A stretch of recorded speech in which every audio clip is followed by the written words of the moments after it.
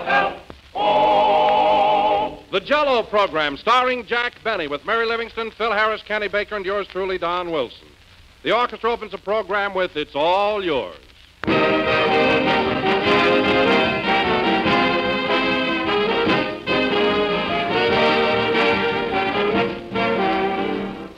It seems that every year the Easter parade gets more and more colorful. And today, when I was watching those gay new hats go by, an old song kept running through my head. The flowers that bloom in the spring, tra-la, the flowers that bloom in the spring. Well, I was thinking that for bright color, vivid gaiety, and downright cheerfulness, those flowers haven't a thing on Jell-O. For Jell-O's 6 colors are glowing with beauty and cheer. And Jell-O's 6 flavors, strawberry, raspberry, cherry, orange, lemon, and lime, are chock full of delicious, extra-rich goodness, deep and full-bodied and satisfying. That's why Jell-O desserts are always fun to serve, because you know that everybody will enjoy them. So for bright spring color and refreshing, extra-rich flavor, look for those big red letters on the box. They spell Jell-O, and Jell-O spells a treat.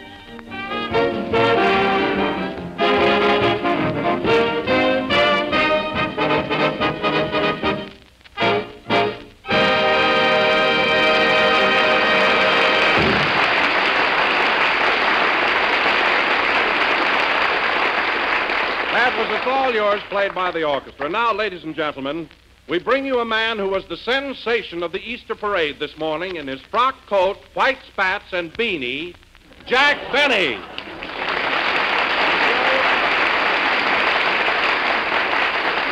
Thank you. Hello again. This is Jack Benny, a page from Esquire talking. And, Don, you're mistaken. I was not wearing a beanie. That was my derby hat, but the brim blew off. I have more trouble with that hat. I think I'll grow geraniums in it. Anyway, Don, wasn't it grand today? Did you ever see so many people out promenading? It was a lovely sight, Jack, and I thought you looked quite dapper. Thanks. But I noticed you had your polar bear with you. What was the idea of taking Carmichael along? Well, I had to take him. You see, when I left the house this morning, he grabbed a hold of the seat of my pants and refused to let go. What could I do? Well, Jack, supposing he did rip your pants, you could have put on another pair. Don, his grip was a little deeper than that.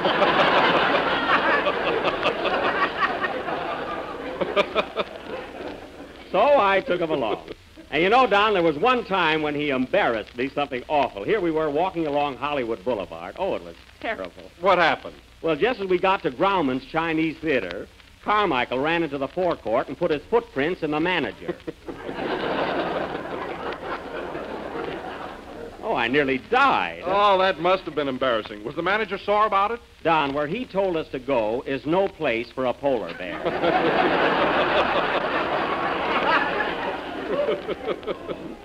But we didn't let that bother us. Went right along with our stroll. Say, Jack, did you see Phil Harris on the boulevard this morning? He had on the loudest suit I've ever seen in my life. It was really violent. No, I didn't see him, Don, but I can imagine what Phil's suit was like. You see, he and Rochester have the same tailor. Same tailor? Well, he isn't exactly a tailor. He specializes in beach umbrellas.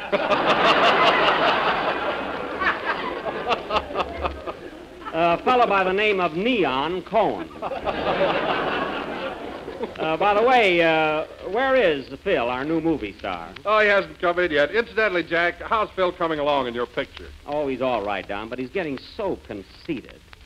My, you see, it's awfully crowded at Paramount, and they're short of dressing rooms, so Phil has been changing his clothes in a barrel. You know? In a barrel? Well, what's conceited about that? Well, yesterday he asked him to put a star on it. Not only that, he's got lace curtains over the bunghole.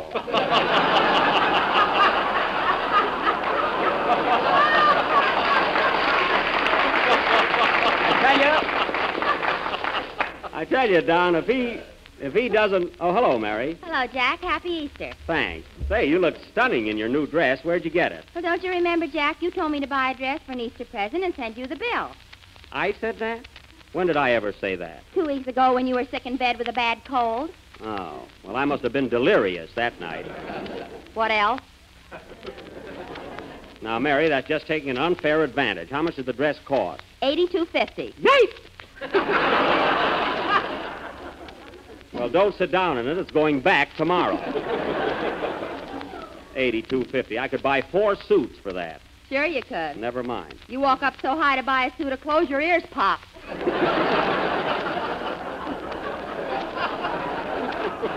All right, that's enough. Huh? Say, Mary, I saw you on the boulevard this morning. Who was that good-looking fellow you were with? Oh, wasn't he handsome, Don? You know, Jack, while I was strolling along, I met the cutest boy. Yeah. He's a doll. Oh, I'll bet. How'd you meet him? Well, it was all an accident, really. Hmm. You see, I was walking down the street, and I just happened to drop my handkerchief, and he picked it up. Oh, you happened to drop it. Yeah. Huh? Then I got so nervous, I dropped my gloves. Oh, both of them? No, one at a time. Oh, that was some accident, huh? Gee, he's cute. His name is Wendell. Well, that's an adorable name. Huh? And he's so smart, Jack. You know, he's a college boy. A college boy, eh? What's he taking up? Chemistry and goldfish swallowing.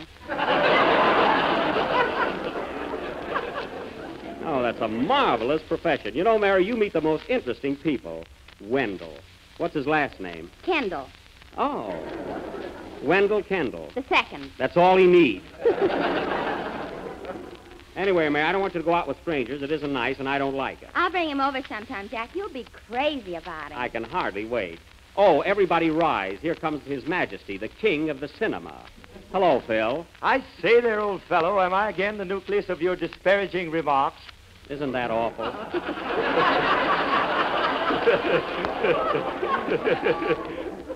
Now, look here, Twitch. Now,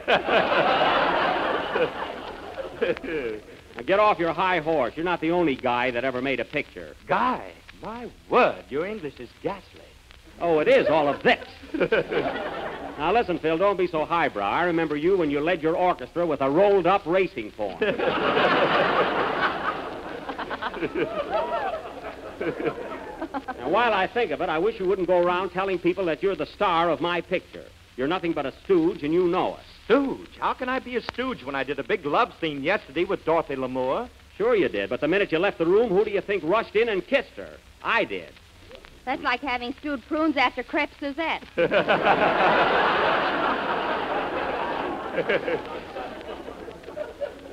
I'm talking to Phil.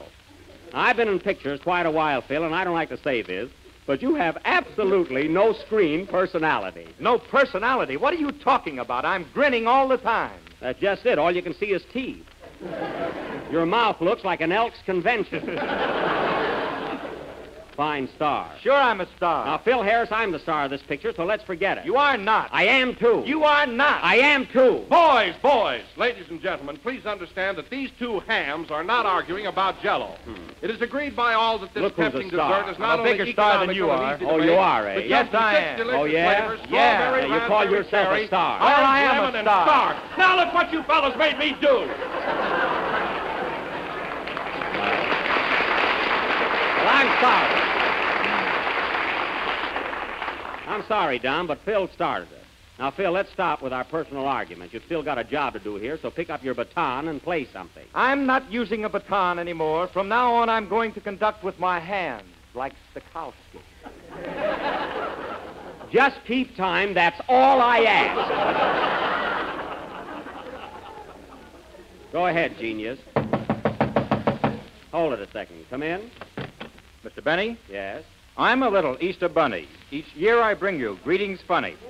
But now I'm in a hurry, so I'll lay my egg and away I go. Get out of here! A fine rabbit with no fur. Play, Phil.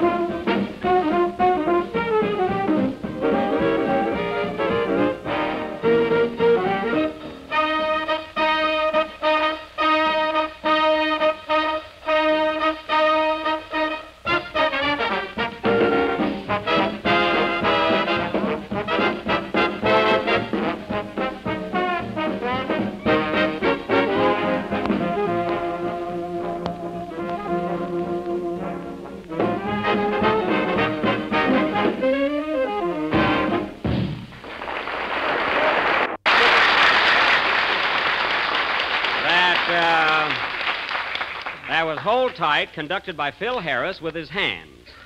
I'm just saying that so the orchestra boys will know. They never look at them, folks. And, Phil, I must admit that it's more impressive when you conduct with your hands. Is it really? Yes, that phony diamond of yours shows up much better. What do you mean, phony? This ring cost me $12 on a punch board. Well, if you didn't get a turkey with it, you got gypped. And now, ladies and gentlemen, as our play tonight is rather long, I think we ought to proceed with the casting without further ado. Are we all here? All but me. Oh, hello, Kenny. Why are you so late? Well, we had an Easter egg hunt at our house this morning, and I just got through.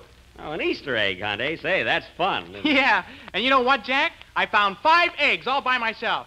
5 eggs. That's marvelous. Where'd you find them? Well, I found 1 under the sofa, 1 in back of the clock, and 3 under a hen. Well, that's some trick finding 3 eggs under a hen. If I'd have waited, I'd have got 4. Oh, that's amazing. Huh? Anyway, Kenny, you got here just in time for our play. Tonight, ladies and gentlemen, the Benny Bagel Benders will present their version of that popular Metro-Goldwyn-Mayer picture, that drama of life among the nurses in a big city hospital entitled 4 Girls in White. Now, inasmuch as we are short of the fair sex on this program, Kenny Baker, Don Wilson, and Phil Harris will be nurses. You mean we gotta be girls? You said it, sister.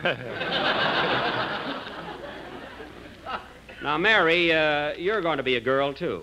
Okay, I'll talk in a high voice. That's the idea. Now, I'm going to play the part of Dr. DeSchnook, head of the hospital. Why don't you be a girl, too, you sissy? Kenny, I'm casting this play. So hush up, honey child. Let's pappy slappy till you're happy. Now, this play will go on... You would hit a woman. Quiet.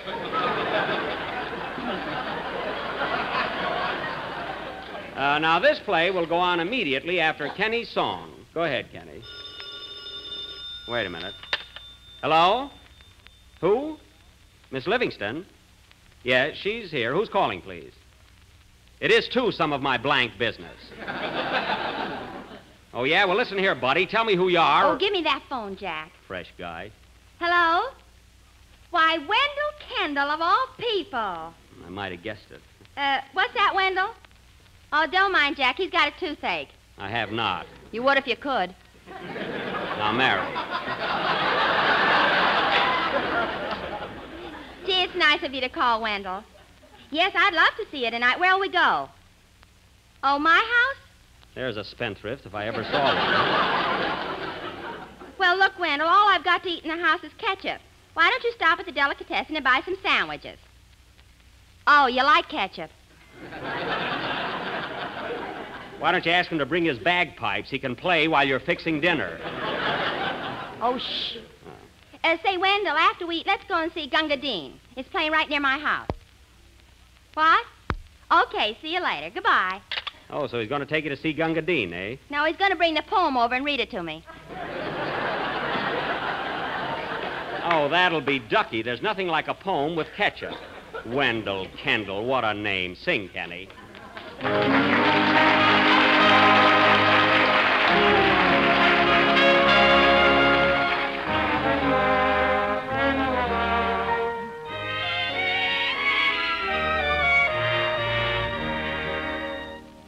Another night of dreaming, drifting on a golden sea. A night of make-believing with one man for me.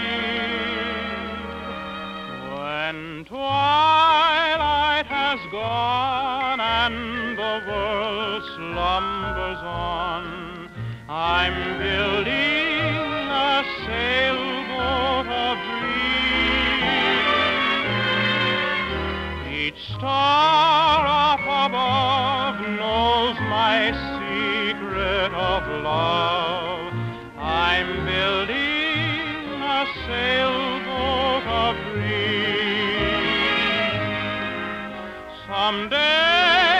Someday I will sail away and find you somewhere, my darling. But till dreams the day I find you, I'll keep building a sailboat of dreams.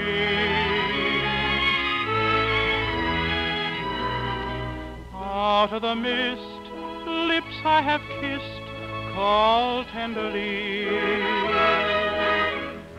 Out of the west, hands I have pressed beckon to me. Heart of my heart, no more we'll part, I hear her say. But with the dawn, my dream has gone astray.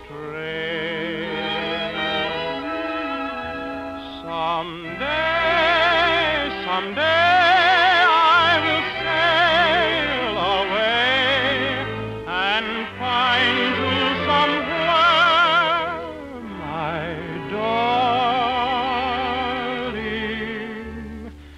But till dreams all come true, till the day I find you, I'll keep building a sailboat of dreams.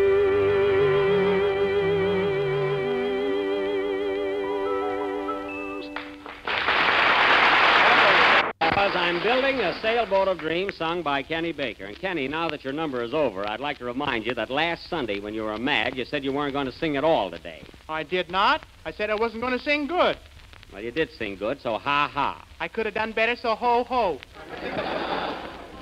And now, folks, leaving our childhood behind us, we will proceed with tonight's drama, Four Girls in White. And remember, folks, Kenny, Don, nurses. Are you all dressed, girls? Yeah. Me too. I rolled my stockings. Is it all right? Yes, Don, but you've got your skirt on upside down. How else could he get into it? That's right.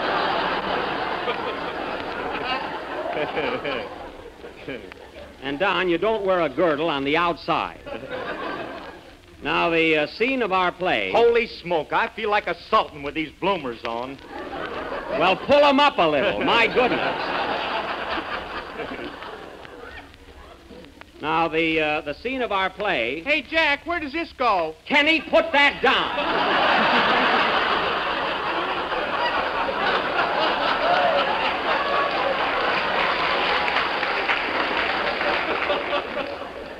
Now, the scene of our play is the General Hospital in a large American city, where Dr. DeSchnook is about to give a lecture to his class of student nurses. Curtain, music. Oh, say, I'm so glad. Good morning, students. Good morning. Good morning, Dr. DeSchnook. Now, girls, before we begin, you must realize that you are now embarking on a new and important career. It is not an easy one, girls. But in 2 short years, you will graduate and become full-fledged nurses. Aren't you happy? Aren't you thrilled? Aren't you inspired? Well, as an average girl, I'd say no. Now, Phyllis, please.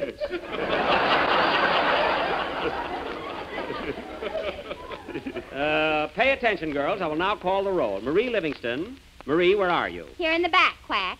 Oh. I didn't see you. Dolores Wilson. Here, doctor. Here, doctor. Dolores, even though you occupy 2 seats, just answer once. Phyllis Harris. Here, doctor, and I know my lessons like anything. That's fine, Phyllis. Now, if you'll just shave before you come to class, everything will be lovely. And pull up those bloomers. Okay. Peaches Baker. Peaches Baker. Oh, this is silly. I don't want to play. Peaches, I'm going to can you if you don't behave. Oh, brother! Now, girls, we will take up our classwork. Peaches Baker, Yes, doctor. if you were in the clinic and a little boy came in with tiny red spots all over his face, what would he have? Freckles. No, it's measles, but you were close. For me, that's perfect. Sit down. Now, Phyllis. Yes, Doc. I want you to tell us the difference between a bunion and a corn. A bunion and a corn? Yes. Well, a bunion is a lump on your foot, Uh-huh. but I don't know what corn is. Not much, you don't.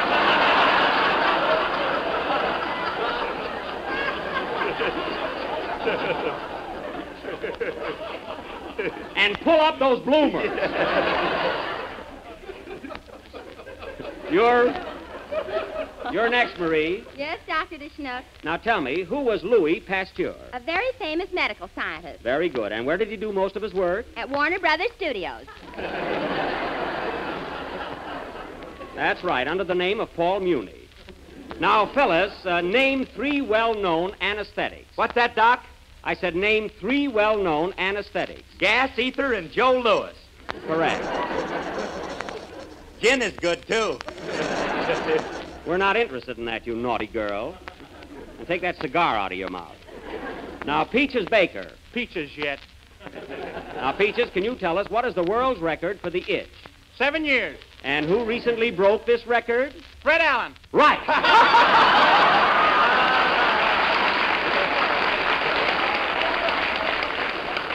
That's very good, Peaches. No kidding, Doc. Does Fred Allen really have the 7-year itch? That ain't gold he's digging for, Miss Harris.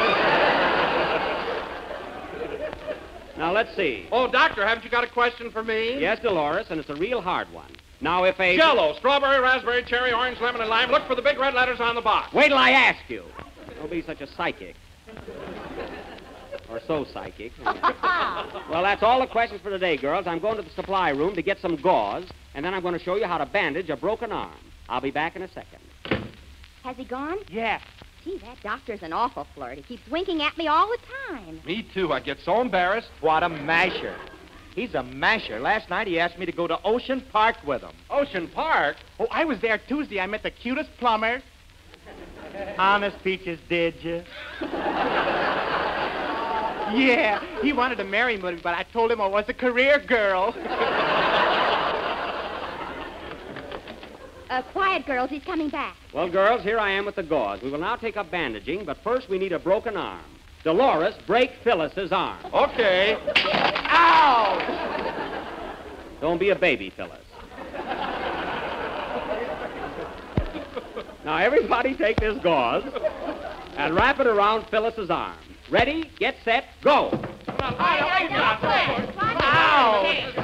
Hold still. That's it, round and round. Use plenty of gauze. We're all finished, Doctor. Very good. Hey, let me out of here! Good heavens, girls, you've wrapped Peaches in there. Give me those scissors. Goodness, you're careless. Peaches, where are you? Peekaboo! Now come out here with the rest of us. But you did very well, girls. Now, our next subject... Hey, what about my bandage? Sorry, Phyllis, we're all through bandaging for today. Oh, you are, eh? What am I going to do with my arm? Well, you're not going to wave it at anybody. That I know. And pull up your bloomer. Oh, Dr. DeSchnook, Yes, Miss Pasadena. What is it?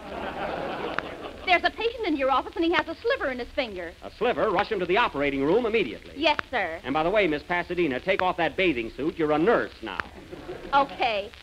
Well, girls, I've got a real treat for you. I'm going to perform an operation. You can all watch me. Oh, goody. Follow me, girls. We're off to the surgery.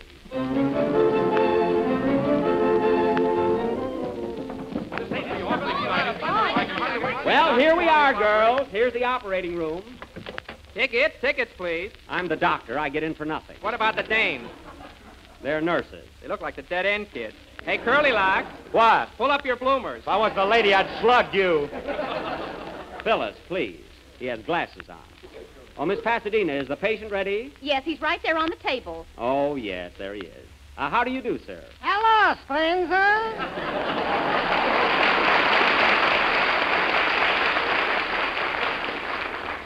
That voice sounds familiar. Now, just relax, old boy. Say, wait a minute. What am I doing on the table? I'm going to operate on you. Well, take off the 8-ball. I'm superstitious. Take it easy now. Be calm, and I'll have your tonsils out in a jiffy. What tonsils? I only got a sliver in my finger. I've got a special today, sliver and tonsils, $75. I don't want my tonsils out. Why not? Well, I opened my mouth. It wouldn't look sporty. Never mind that. Lay down. Now, gather around, girls, and watch closely. Say, what is this, a preview? Now, Miss Livingston, administer the anesthetic. Okay. And it looks to me like I'm going to have a snappy Easter. It's working fine. Now, how do you feel? When my dreamboat comes in. It'll dock in a minute. Do you think the operation will be a success, Doctor? I never know, Miss Livingston. I never know. Oh, sweet mystery of life, I think you got me. A little more ether, Miss Livingston. Okay, Doctor. Ready, Pugliasi, Vesta Duplicasi, Crossing Tado, Rakabadi Salamanca Tombo. Good night, everybody. There he goes out like a light. Now for the operation. Marie, hand me the forceps. Here you are, Doctor. Peaches, hand me the scalpel. Here you are, Doctor. Phyllis, pull up your broom. Okay, Doc. Now stand back, everybody. I need room. Peanuts, popcorns, and programs. You can't tell a tonsil from an adenoid without a program. Give me one of those. Dolores, stand by with the anesthetic. I'm going to whack out these tonsils, or my name ain't Dr. D. Snook. Don't forget the sliver, please. 2 hours later, the operation is over, and Dr. DeSnook is at the bedside of his patient who's just coming out of the ether. Well, there you are, sir. It's all over. That wasn't so bad, was it? Now, how do you feel? I'm feeling fine, Doc, and sure I never felt better in my life, and I'm telling you the truth. That's right. Good heavens, I changed his dialect. Come on, girls, let's run.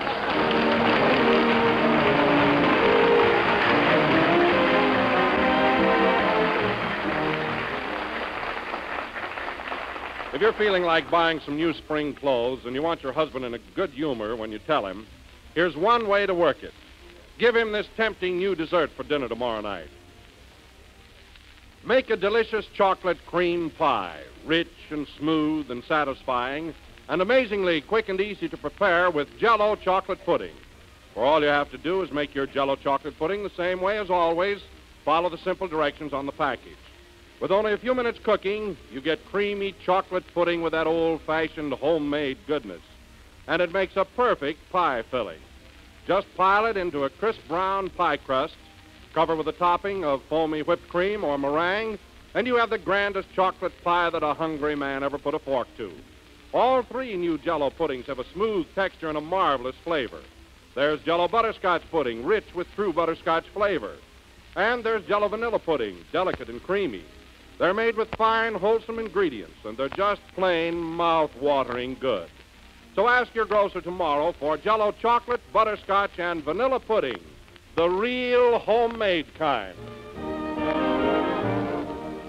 This is the last number of the 28th program in the new Jell-O series, and we will be with you again next Sunday night at the same time. Well, folks, I hope you all liked our little play tonight, Four Girls in White. And, oh, yes, Don, Kenny, and Mary, I want to compliment you on your performance.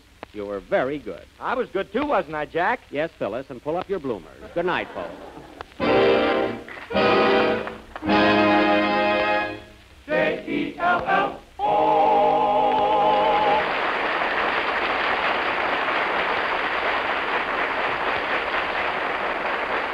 Kenny Baker appears on the Jell-O program through courtesy of Mervyn LeRoy Productions. Heard on the program was It's All Yours from Stars in Your Eyes. This is the National Broadcasting Company.